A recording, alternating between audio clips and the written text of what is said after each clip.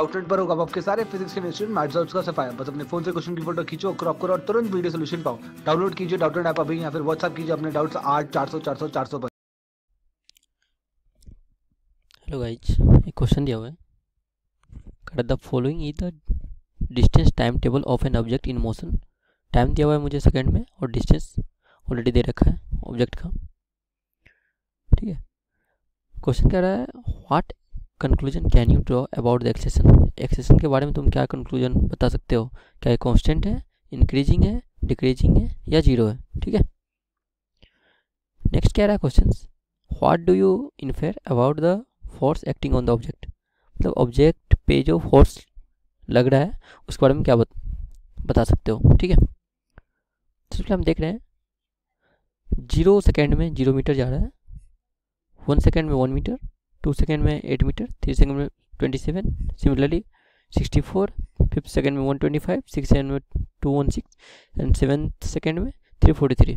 ठीक है, अब हमें फाइंड क्या करना है? सबसे पहले हम देख रहे हैं इस क्वेश्चन को, हमें एक्सेलेरेशन मांग रहा है। तो एक्सेलेरेशन मांग रहा है, सबसे पहले हम क्या करते हैं? वेलोसिटी फाइंड करेंगे, इसके बाद एक्सेलेरेशन फाइंड कर लेंगे। तो वेलोसिटी का फॉर्मूला क्या होता है? डिस्प्लेसमेंट अपॉन टाइम, ये हमारा आ जाएगा। तो डिस्प्लेसमेंट में हमारा 1 सेकेंड में कितना है? 0 मीटर, 0/0, यहाँ से आ गया 0, इसको v1 मान लेते हैं। ठीक है, सिमिलरली v2 हमारा कितना आ जाएगा? 1/1 मीटर पर सेकेंड। ठीक है, सिमिलरली v3 फाइंड कर लेंगे। v3 कितना आ जाएगा? 8/2 4 मीटर पर सेकेंड। सिमिलरली v4 फाइंड कर लेंगे यहाँ से 27/3 9 मीटर पर सेकेंड। सिमिलरली v5 फाइंड कर लेंगे। v5 कितना आ जाएगा हमारा? 64/4 16 मीटर पर सेकेंड। ठीक है,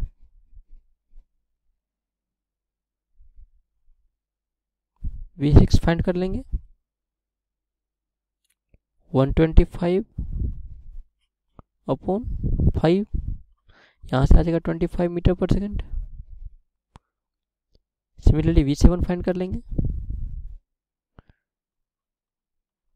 216/6 36 मीटर पर सेकेंड।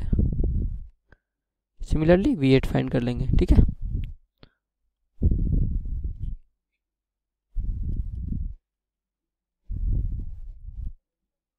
चलिए हमने सारे का वेलोसिटी फाइंड कर लिया। अब डायरेक्ट हम यहाँ से एक्सेलेरेशन फाइंड कर सकते हैं।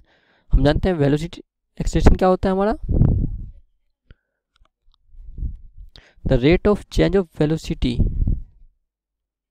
Del we upon del T. ठीक है, ये हमारा एवरेज एक्सेलेरेशन का फॉर्मूला होता है।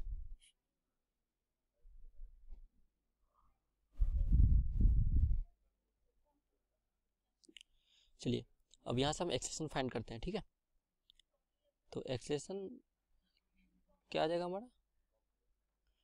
v2 minus v1 upon t2 minus t1। हम इसको लिख सकते हैं del we upon del T को ऐसे। ठीक है, तो अब v2 माइनस v1 में हमारा कितना है? v2 कितना है? 1, v1 कितना है? 0, t2 कितना है?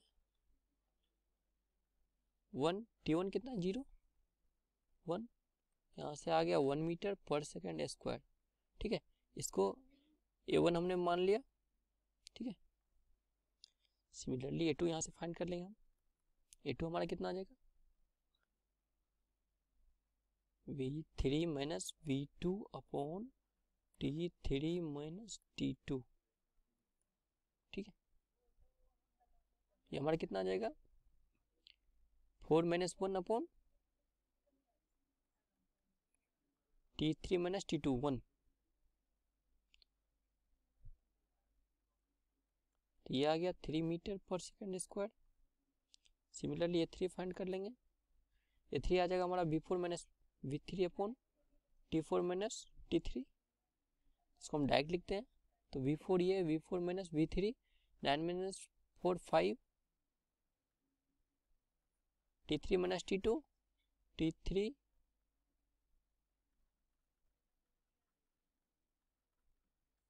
T3 हमारा कौन सा होगा,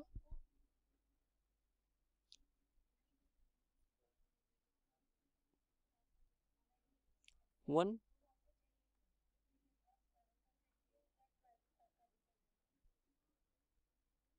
5 मीटर पर second square.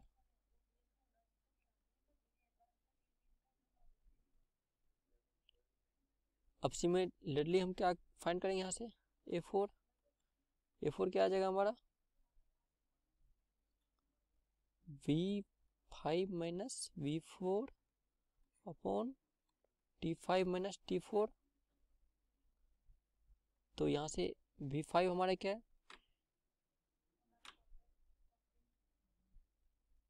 16 minus 9,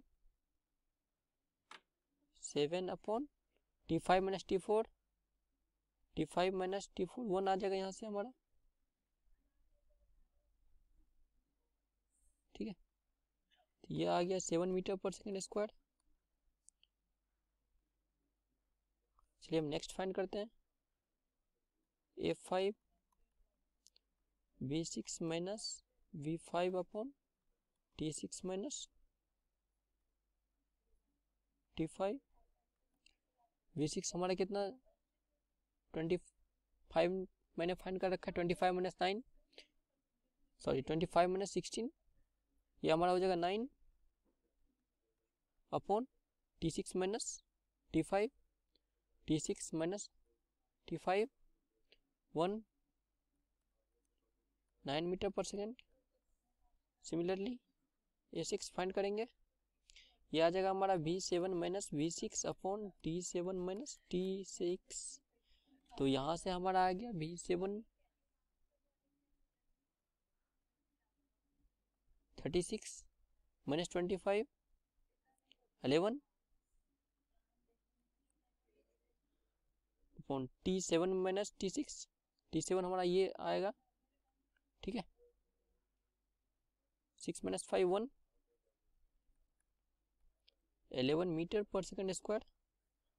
similarly A7 find करना है हमें, A7 कितना आ जाएगा हमारा, V8 minus V7 upon T8 minus T7, ठीक है। ये हमारा कितना आएगा 49 माइनस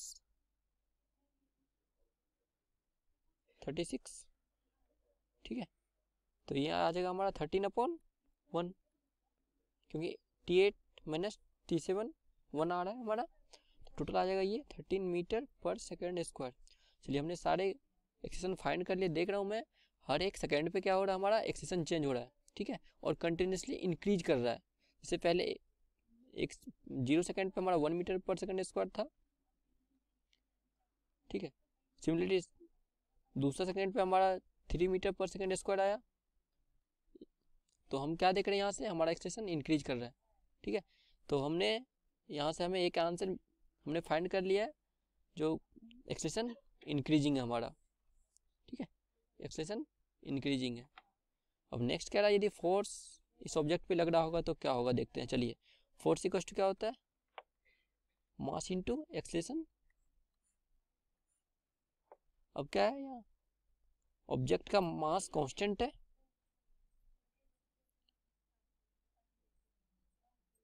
ये हमारा कांस्टेंट है, ठीक है।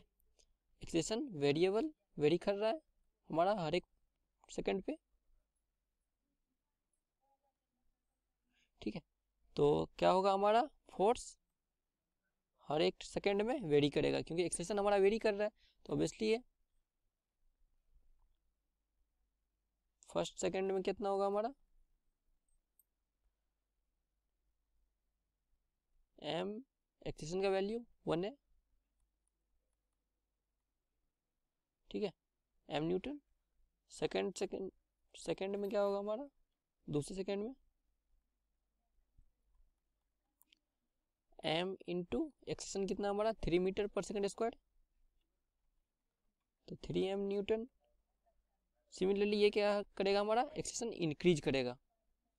तो यहाँ से हमें क्या पता चल रहा है, एक्सेलेरेशन इंक्रीज कर रहा है, ऑब्वियसली ये मास कांस्टेंट है, तो हमारा फोर्स भी इंक्रीज कर रहा है कंटिन्यूसली टाइम के साथ। ठीक है, थैंक यू गाइज।